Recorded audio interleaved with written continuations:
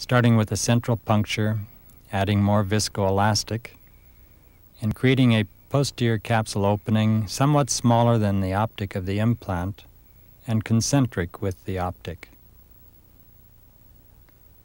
The leaves of capsule are then anterior to the optic to avoid pearl formation, depositing posterior to the optic. Again, the PCCC is accomplished using capsulorhexis strategies, starting with a small puncture, adding viscoelastic to push the vitreous face away to try to maintain an intact vitreous face. I have used Helon or Helon GV to have as clear a view as possible.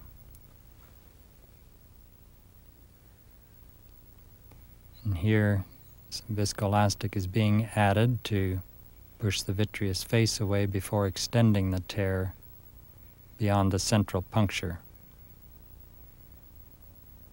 Sometimes the light reflex can be in the way and the eye may have to be turned to one side or the other.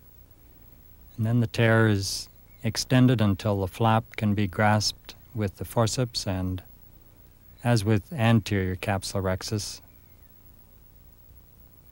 vector forces are applied to create a tear of the proper diameter and concentric with the optic of the IOL.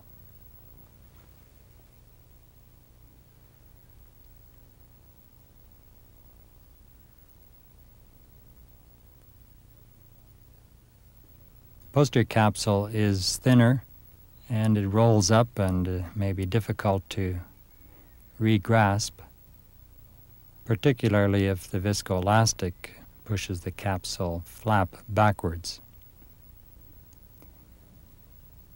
This child had a somewhat granular posterior capsule after the lens was removed. This cataract was a secondary cataract. The child has had treatment for retinoblastoma, and it was felt advisable to avoid vitrectomy and to avoid the necessity of a YAG laser capsulotomy, if at all possible.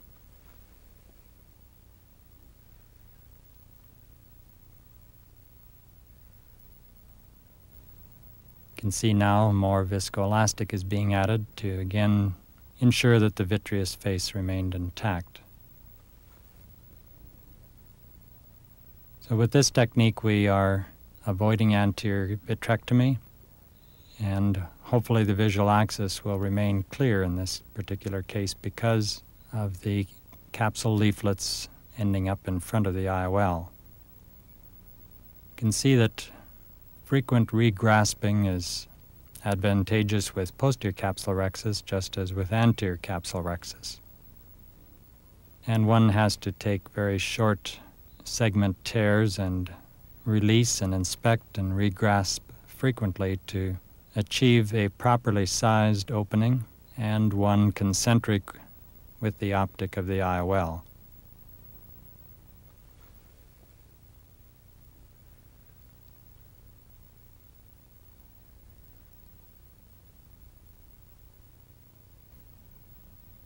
More viscoelastic being added. Sometimes the viscoelastic being added is to disperse debris or air bubbles to improve visualization. We first used this technique in April of 1993, and as of February 1994 we have used the technique in 8 cases. So far we haven't had a pacification of the visual axis in any case.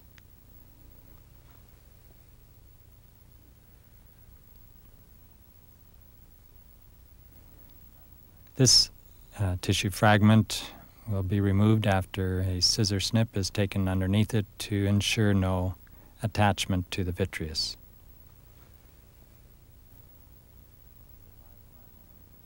Dr. Tobias Neuhan first described optic capture with the anterior capsule.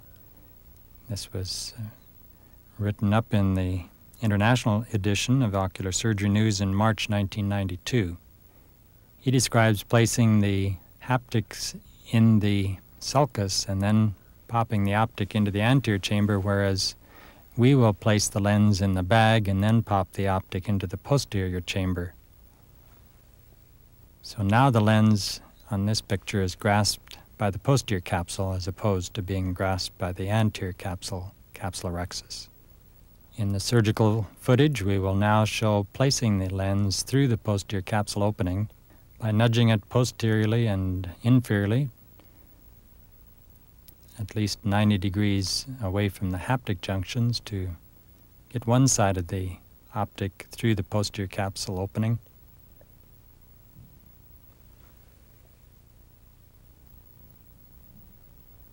And then the other side will be nudged as well. And you'll see an immediate stabilization once the lens pops into the posterior chamber and is grasped by this opening that is smaller than the optic.